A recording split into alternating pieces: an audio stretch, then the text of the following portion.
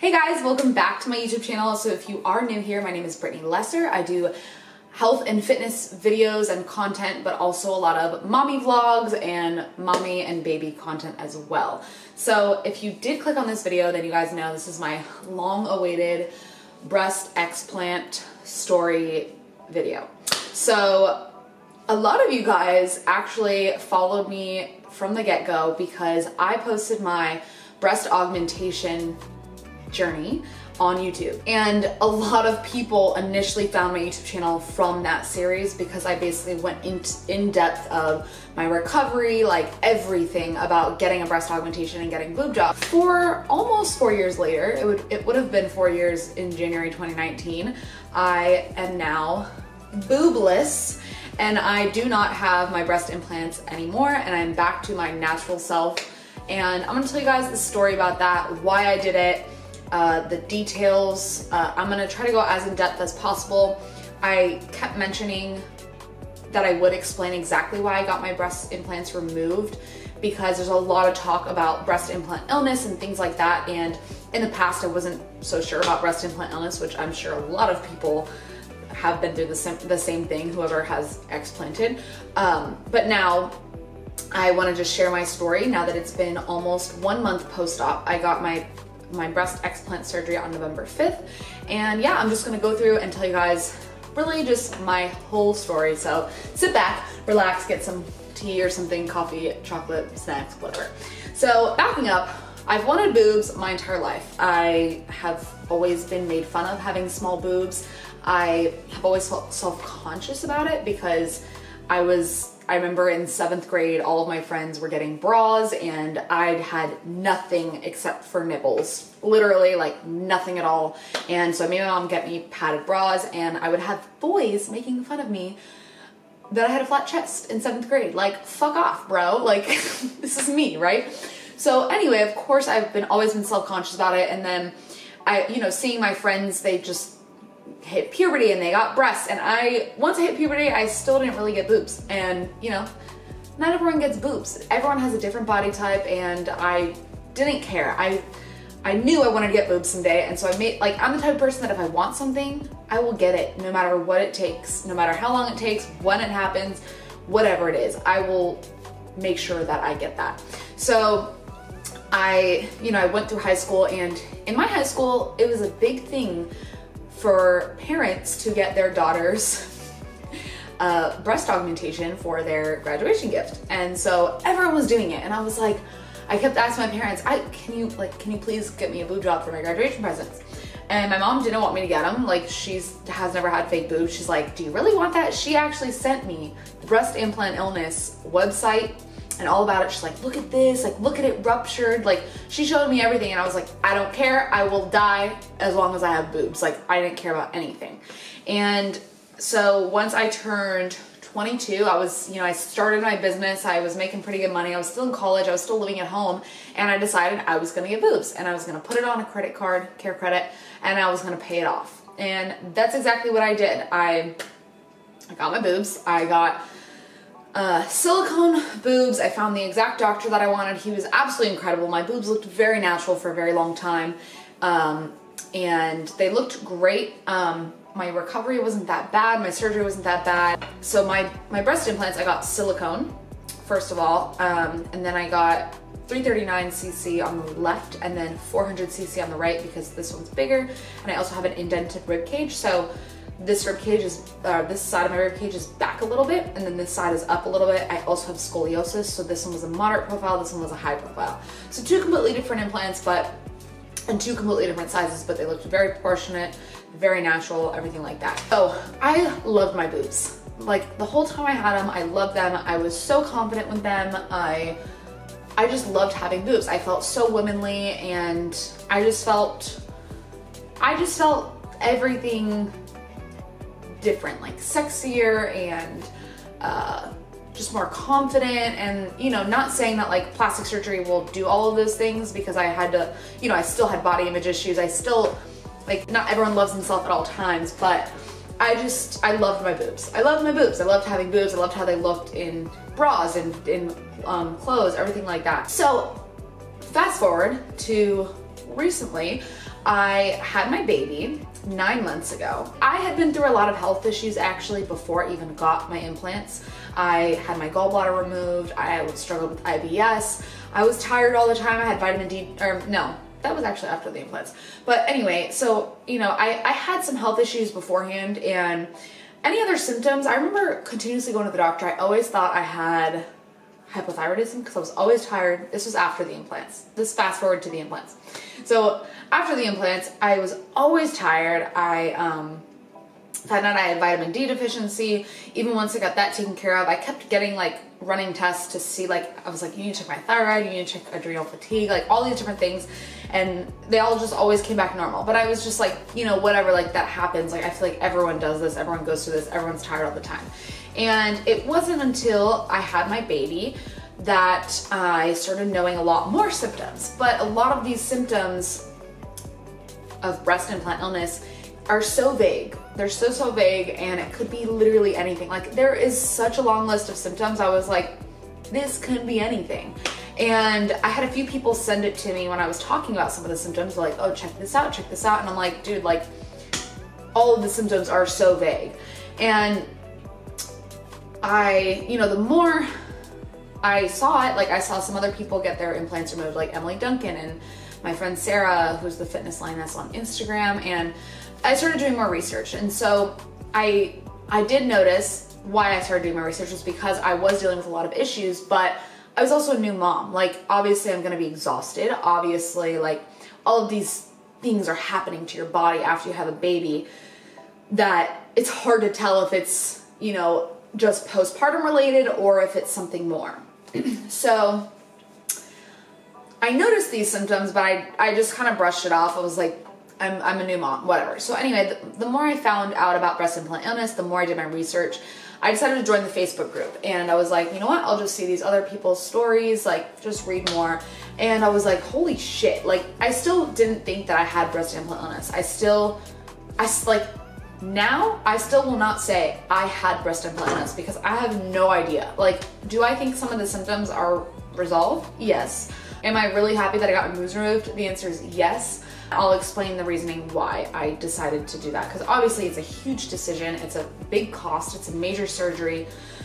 And so yeah, I'll tell you guys my thought process. So first thing I did was I did more research about just breast implants. And you know, I knew they were made up of a shit ton of chemicals and heavy metals and toxins, but like I said, when I was 22, I didn't give a shit what was in my body. I just wanted to have boobs. That's all I cared about, is how I looked and that I wanted to have boobs. And so now that I'm thinking about it, now I'm a mom, now I'm like, dude, my health is the most important thing in the world. Why would I want to risk it by just having boobs? You know what I mean? Like, is there any research that breast implants can cause certain illnesses? No, like there's not, like now more is coming out, but is there solid research that's like, yes, blah, blah, blah, blah. Except for the textured implants that I know can cause some sort of breast cancer. But no, you know, a lot of people have breast implants and they're totally fine. But I was like, you know, I really don't think I want to have something foreign in my body that is made up of ton of heavy metals. I'll put all the ingredients here. You know, I care about what I put into my body and what I put on my body in regards of skincare. I only use natural products. Regards of food, I like to eat natural foods most of the time. Of course, I eat, you know, processed foods and things like that, but I try my best to be as holistic and as natural as possible.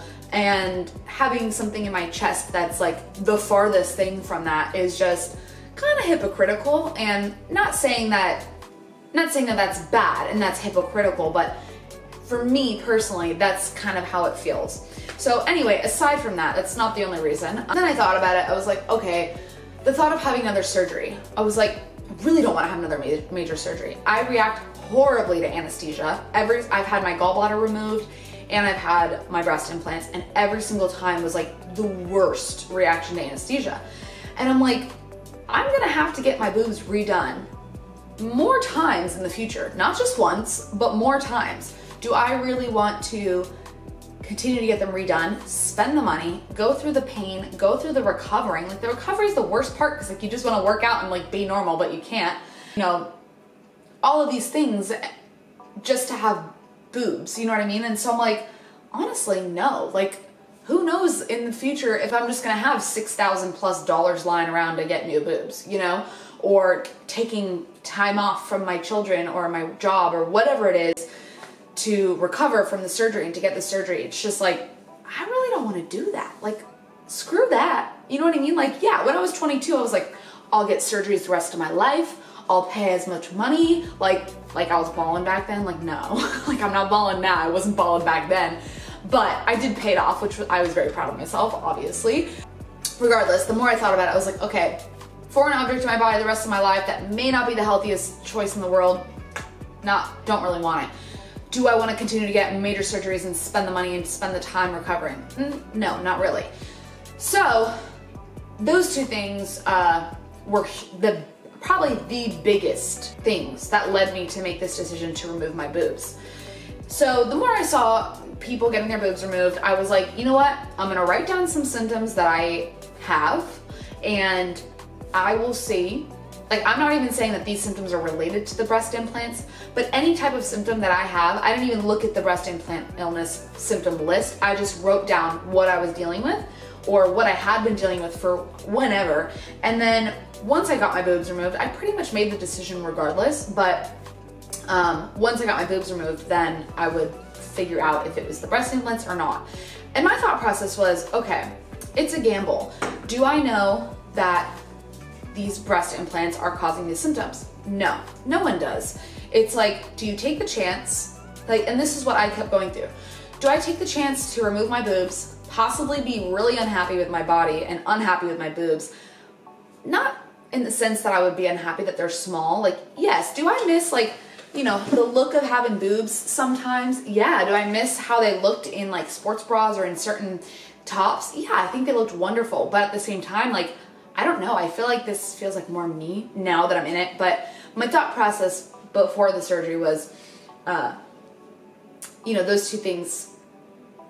If I got them removed, would I possibly be unhappy with my body, possibly regret it, you know, certain things like that. And yes, those are all possibilities. I was mostly nervous of them being concave or, you know, looking deformed because I didn't want to get a lift because I want more babies. My thought process was, if the symptoms go away or some of them go away, great. If they don't, at least I won't have to worry that these foreign objects made up of whatever shit in them would possibly do me harm at some point, possibly rupture, possibly do harm in the future. And I wouldn't have to worry about getting more surgeries in the future. I wouldn't have to worry about spending all that money in the future. So to me, it was like a win-win. Like, either the symptoms go away and I don't have to worry about all of this shit that I just said. But if the symptoms don't go away, at least I know that I'm doing the most that I can to be my healthiest self. So that was my thought process. I will list my symptoms on the screen. I'll put it right here. But the main thing after I got boobs, I had a lot of shortness of breath and I couldn't take a full deep breath. So I have anxiety. Right now, I couldn't take a full deep breath because I've been dealing with a lot of anxiety recently, but it like stopped almost, that makes sense. And that was one of the first things that I noticed after I got out of the surgery. I was like, holy shit, I've never breathed so well in my life. I was also having a lot of pain in my breasts, burning and sharp pain, and it was really weird. Like, it was to the point where it was like I was just over it. Like, and it didn't even happen that long, but it hurt. Like, it was just not a fun time, obviously. I just overall didn't feel well all the time. I was not recovering from my training well at all. I had a lot of joint pain, like in my knees, my wrists, my ankles. Like, I almost felt like swollen almost. I had brain fog, I was forgetful. I would be tripping on my words, fatigue and needing naps often, sensitivity to hot and cold, extreme itchiness and bumps all over legs, sometimes turning into welts. So thirsty despite drinking 200 ounces. And yeah, so those were like the main things. But, you know, again, I wasn't sure, are these mom related? Are these anything else related? Or are they related to my implants? So as of today, like a month post-op, the main things that I've noticed are the shortness of breath gone, the pain in breasts gone. So I was also dealing with like back pain. Like I still get back pain, I feel like, because I like pick up my baby and everything, but it's not as bad. But I also haven't been training as well. So I'm gonna leave that one out because it's hard to tell.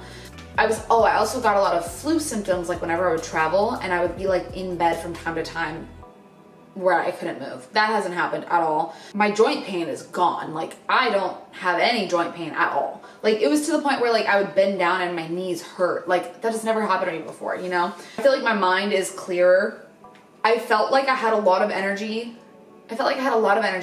After the surgery. Like when I was off my pain meds, I was like, holy cow, like I can't believe how much energy I have. And I like, yes, I'm still tired. Like obviously if I don't get enough sleep at night, I'm gonna be tired. Like I'm not saying like this is a cure-all, but I do feel like I have more energy than I did have before. Like it was to the point where like I would wake up, I was tired, I would drink coffee, I was tired, I would take a nap, I was tired. And I took naps like almost like every single day leading up to the surgery, because I don't know why, it was to the point where like I needed a nap or I wouldn't be able to function. And I'm the type of person that cannot take naps normally. The extreme itchiness went away, which was crazy. Like it was so crazy. Like the itchiness, like that has never happened to me before. And I thought it was my epidural, but 9 months later, I don't think so. My doctor said like, no, like 9 months later, it should not still be affecting you, but that's gone, like gone.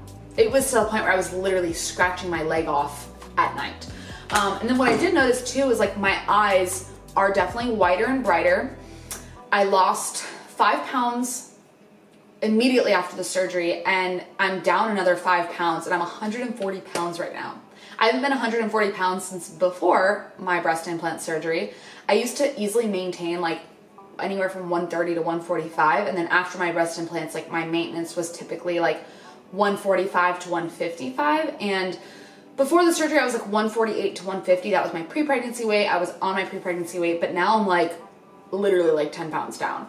Some of it probably inflammation, but I just feel like my body, like I haven't changed anything. I really haven't, like I haven't been working out, and I've been eating, like I'm probably, like my appetite's been a little bit low lately, but not to the point where I would lose 10 pounds in like 3 weeks, you know what I mean? Or 4 weeks, like, and don't do that. That's not what I would want anyone to do, but that's just what has happened. I haven't tried to lose weight at all. Like I just look leaner. I feel like I look younger. And I noticed too, my skin color is like more glowy and like full of color in my face. And my eyes were brighter. Like I do have a picture side by side or up and on top of each other that I'll post. A lot of people are like, oh, the lighting's different. I'm like, this is taken on the same spot with the same lighting. It's like, yeah, the lighting's never gonna be the same unless you have a ring light like I have right now.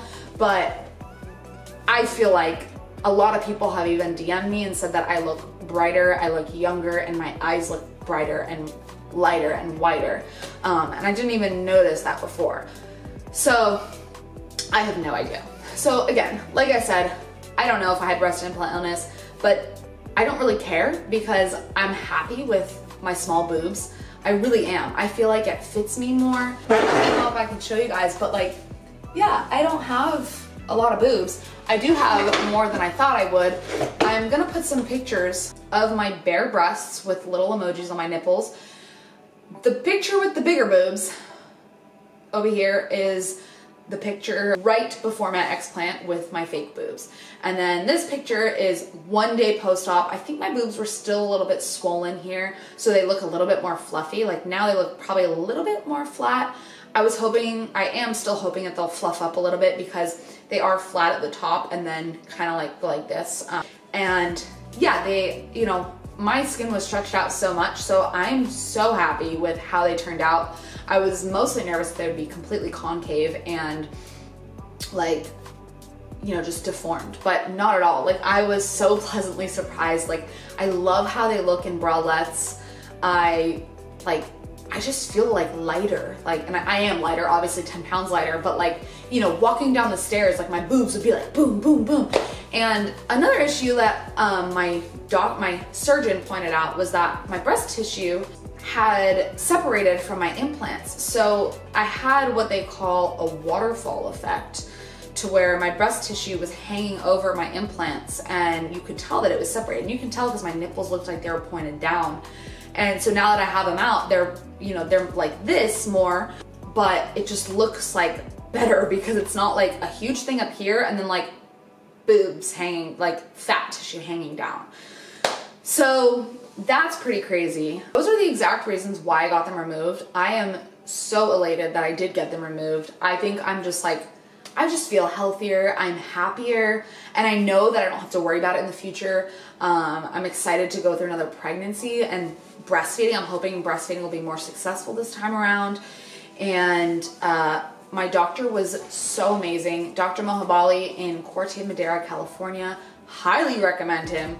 It's pretty pricey. He also did a muscle repair. It came out to $7,850, which was my breast implant surgery was $5,500. So, but it's a more difficult surgery because you have to do an en bloc total capsulectomy, which means you have to find someone that can remove the implant with the capsule still around it. The whole breast implant illness thing, I know it's very like controversial. A lot of people talk mad shit about it, but it honestly makes sense. And if you don't believe in it, it's like, that's fine, but you can't deny the fact that your body is gonna fight a foreign object. That's the whole reason why it forms a capsule around the implant.